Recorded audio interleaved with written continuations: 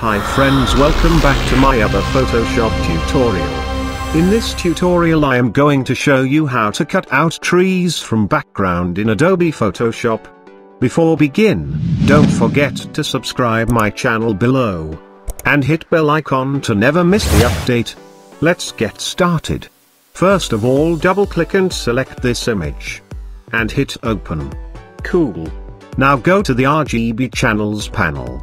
Here select the blue channel. And drag it to bottom on create a new channel. Perfect. Then hit Ctrl L for levels. Now adjust these input level sliders like this.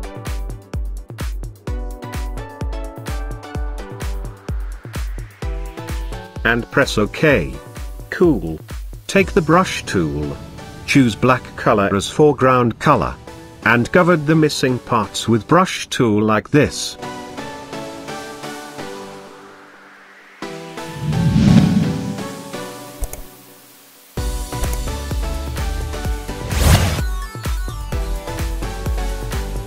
Now hold Ctrl and hit on this channel box. Go to select in menu bar and choose inverse. Then hit on RGB channel. Go to layers panel and choose mask option below. Perfect. Here we can use any color or image as background. Finally, thank you and need your support.